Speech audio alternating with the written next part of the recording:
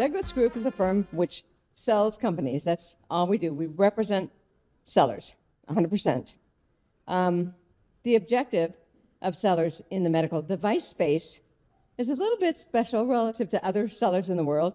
I would say medical device owners want 1 + 1 is 10. Other people want 1 + 1 is 3, 5 maybe. But the medical device owners really want much more aggressive stance. Most of the medical device owners who come to us a little ahead of time, before their company is really ripe, before it's really ready for sale. But some not. Let me get a little feel for this audience, if I could.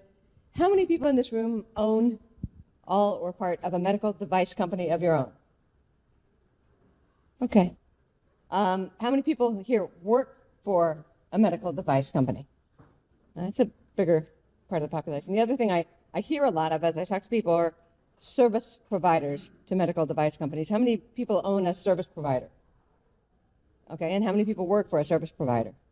Okay, so it looks like that's maybe half of this group, something like that. We sell companies. We've been doing it for a little over 25 years. We've sold 130 companies.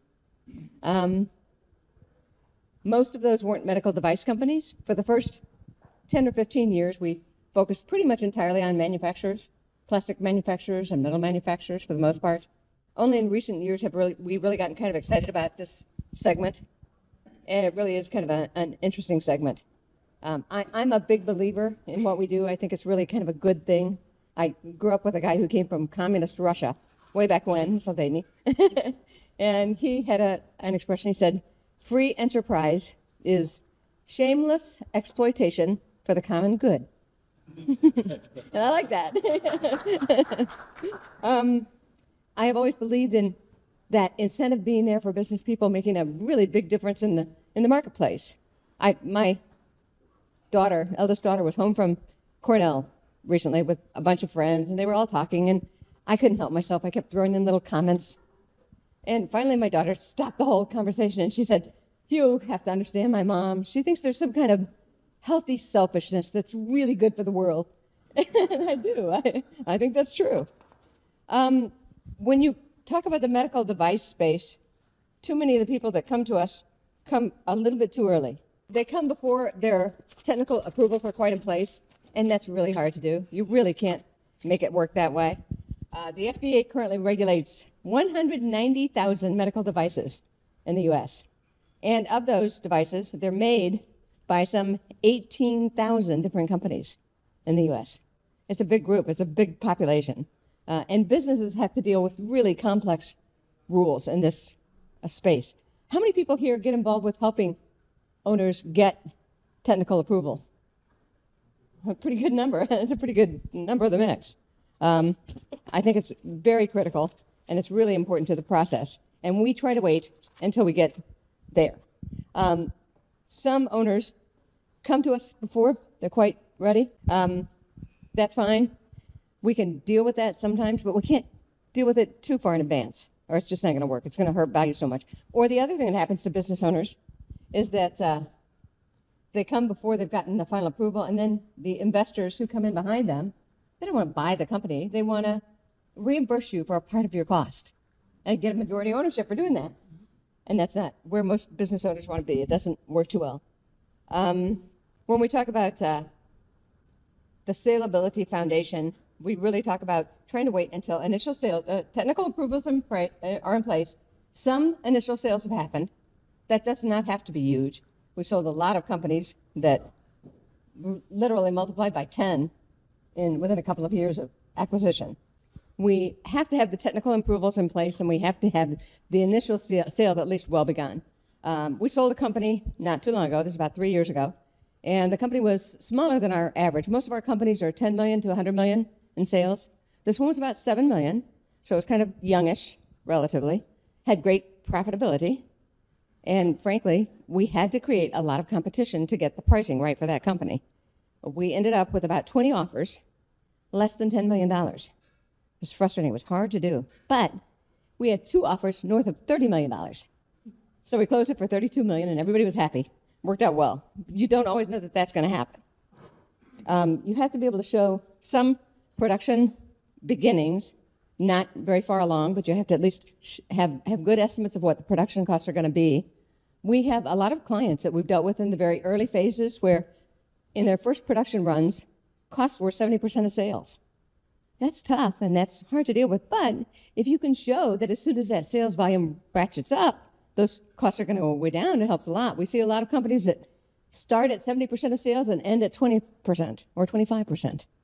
And buyers can see that. Buyers are aware that that might happen.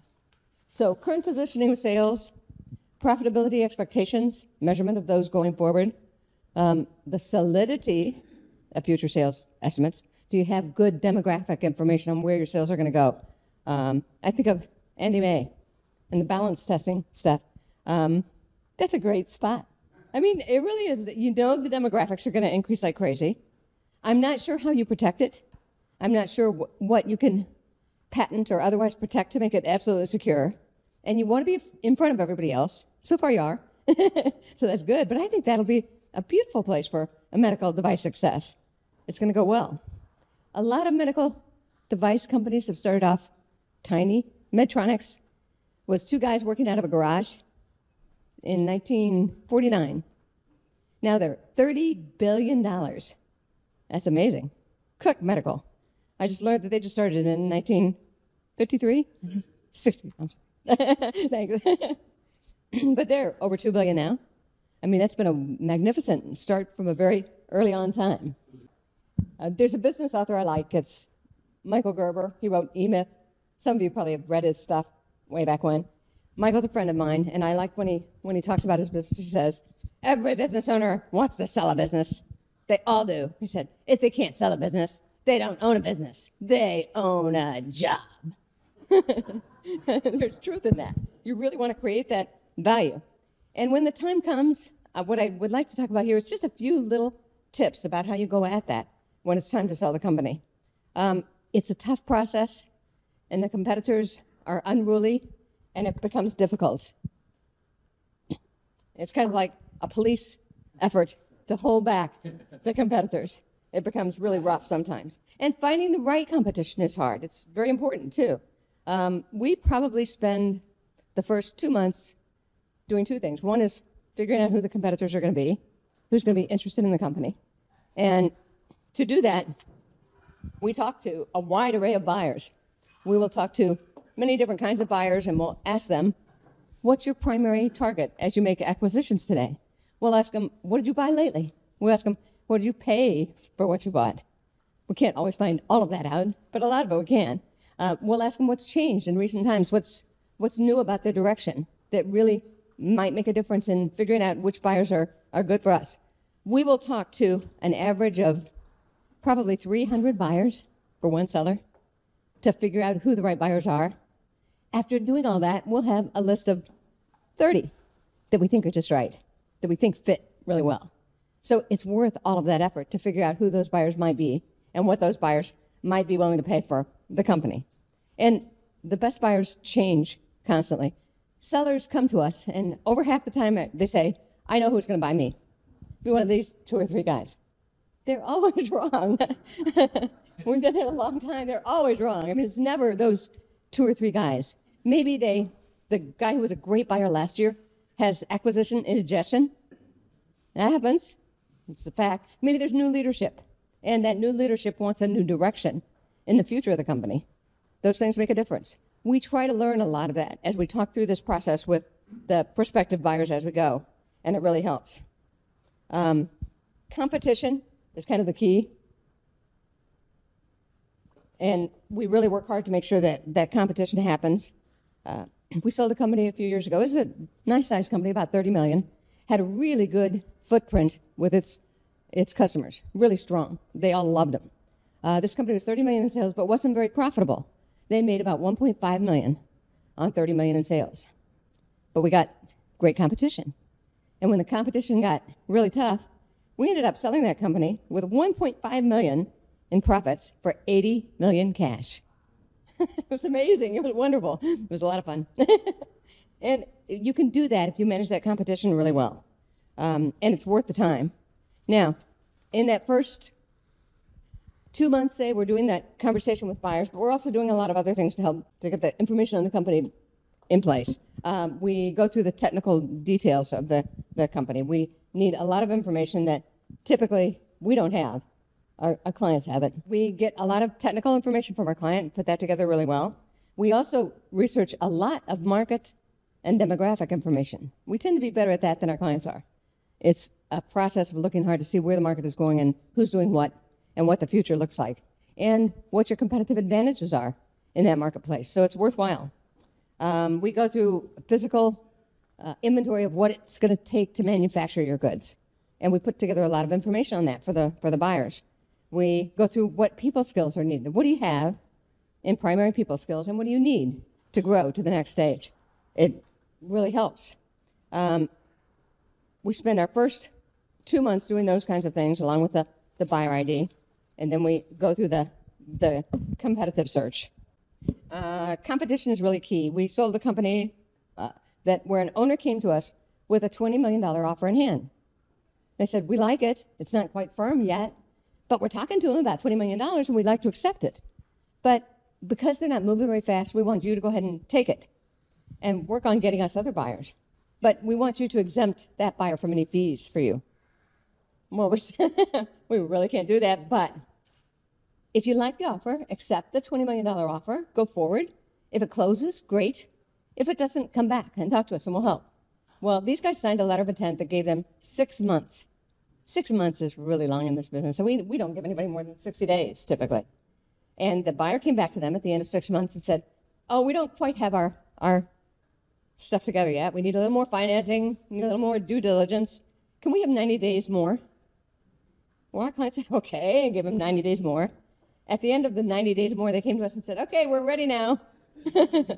Well, we started going out to sell the company, put together a package, started talking to buyers. And the original buyer came back to us and said, hey, no fair. We've done all this work. We spent all this time, and you're going to sell it without us? It's just not right. Well, in the meantime, we also learned that their original $20 million offer had been 80% note, 20% cash. We would never do that. We would never do that. So we said to the buyer, look, you're welcome to put in a proposal and we'll look at it. But 2 things. 1, we think your price is low. Maybe not crazy low, but low. And 2, we're not going to look at any offer that's not 100% cash at close. So they came back, thought about it for about a week, and came back with an offer of $22 million, cash at close, and a $500,000 non-refundable deposit to show that their heart was in the right place. It worked. We got it closed. We were fine. Everybody was happy. End of story. We have another client right now, actually. This is a client. It's kind of been difficult. They came to us. We did a lot of research on buyers. We were getting started. And they said, well, we only want you to talk to 3 buyers. We can't do that. 3 buyers is nuts. It's really crazy. And we said, okay, we'll do that at the outset.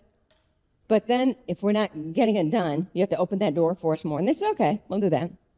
Well, their favorite buyer, the guy they really loved, came to them with an offer of $16 million. That was way low.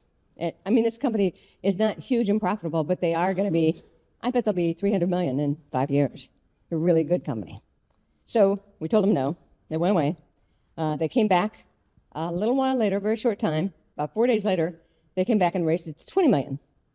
We said, we're getting closer, but we're still not quite there. Well, they raised it to $25 million, cash at close. Our client was happy and said, we're going to take that. We were working on the LOI to get the terms worked out before we signed, and one of the other buyers came back and offered us $30 million. We kind of thought that was pretty exciting. Our fees, by the way, are based kind of oddly. They ratchet up. They're pretty low at a low-end price, but then we get bonuses. And in this case, we're in a 10% bonus level. So they raised it then to $35 million.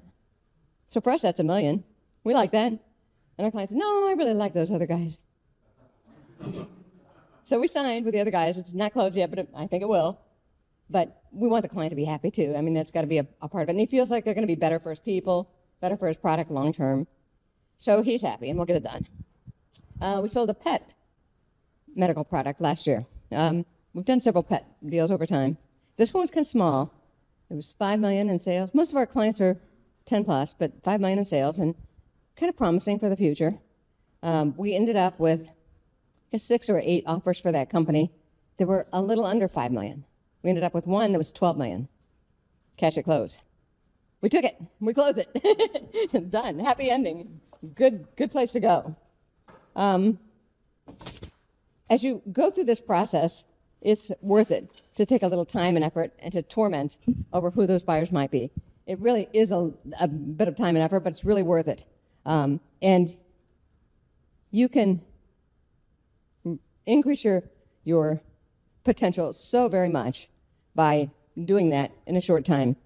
There's a magnificent growth path and potential success.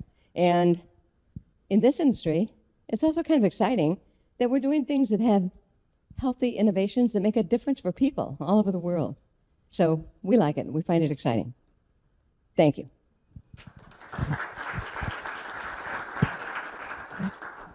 Questions? I get to go first. I'm holding the mic. You know, what strikes me about your line of work, I mean, it's self-evident, but it's all about the art of negotiation. That's true. And I guess quantity. You gave an example where they said, can you talk to these 3 people? And you're like, I can, but why wouldn't you expose yourself to everyone who might be interested in you? Can you talk about that? Do you end up typically going with one of those 3 because they had identified it ahead of time? No, it's very rare. And we did in this case because our client especially loved the one buyer that came forth with the 16, then the 20, then the 25. They really liked them a lot and felt they'd be really great for their people. They, in the meantime, had become kind of annoyed with the $35 million guy. So it made them not want to take it. You talked about sometimes coming in too early in the process. Can you help us identify what's the ideal time to start thinking about it? I believe the unfortunate stories a lot of people begin to think about, you know, maybe it's time that I begin to get out as they're on the decline. Can you talk about that? That is true, and that's disastrous when that happens. The trend is more important than the numbers. In fact, actually, the trend is very important.